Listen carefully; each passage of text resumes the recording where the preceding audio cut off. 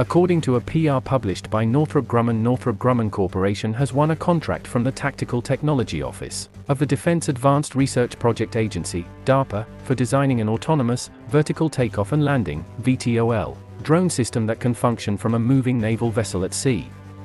The innovative drone system, named Advanced Aircraft Infrastructure-less Launch and Recovery, Ancillary, Demonstrator, is aimed to be a cost-effective, versatile vehicle built on a nimble platform that does not require a runway.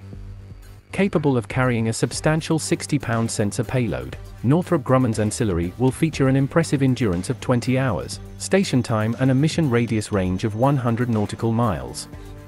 This outperforms current systems without necessitating substantial extra infrastructure beyond what the air vehicle carries. It will also be equipped to touch down on a ship amid challenging weather conditions.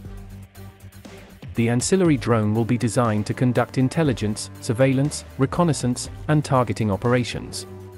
Additionally, it will support Special Operations Forces on expeditionary missions and logistics missions, providing significant cost savings for the transition of parts and supplies from ship to shore.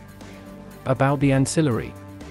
Ancillary, a DARPA initiative, is aimed at designing and test flying an X-plane equipped with critical technologies that will make a significant leap in the performance of long-endurance, VTOL unmanned air systems, UAS.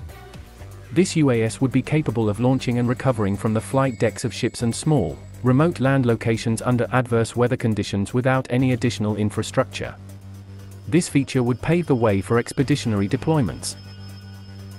Unlike larger VTOL systems, the compact size of the UAS would allow several drones to be stored and operated from a single ship, creating a tactical, beyond line-of-sight, multi-intelligence sensor network capability.